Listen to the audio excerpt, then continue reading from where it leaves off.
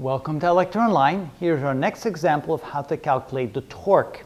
Here we can see we have a beam. We're pushing against the beam, but not at the end of the beam, at the halfway point. The angle that the beam makes with the horizontal, well, that's equal to theta. Let's put some numbers in there. Let's say that the force is equal to 100 newtons. The angle theta is equal to 60 degrees. And let's say the length of the beam is equal to, let's make it 2 meters. And we're trying to find the torque caused by that force. Notice that the line of action of the force is in this direction. If we now take a line and draw it from the pivot point to the line of action so that it reaches the line of action perpendicular to that line, that would be this line right here. This distance right here could be considered the perpendicular distance from the line of action of the force to the pivot point, which means we can easily find the torque by writing the following equation. The torque is equal to the force applied to the beam times the perpendicular distance from the line of action of force to the pivot point. Now, how do we find that perpendicular distance?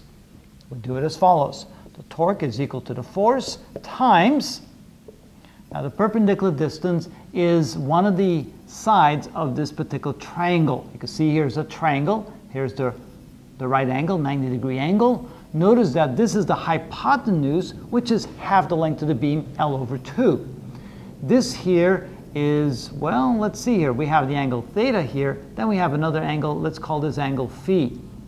If the angle theta is 60 degrees, then phi must be 90 minus 60 degrees, or 30 degrees. So that means that phi is equal to 90 degrees minus theta, which is 90 degrees minus 60 degrees, which is 30 degrees. And we can then find the perpendicular to this d by taking the hypotenuse, L divided by 2, times the cosine of the angle phi. The cosine of phi, because it would be, this is the adjacent side to this angle, when that's the hypotenuse. So now we can go ahead and find the torque. The torque is equal to the force, which is 100 newtons, times half the length. The length is 2 meters. We divide that by 2, and then we have to multiply times the cosine of phi, which is 30 degrees, the cosine of 30 degrees. Now when we plug that into a calculator,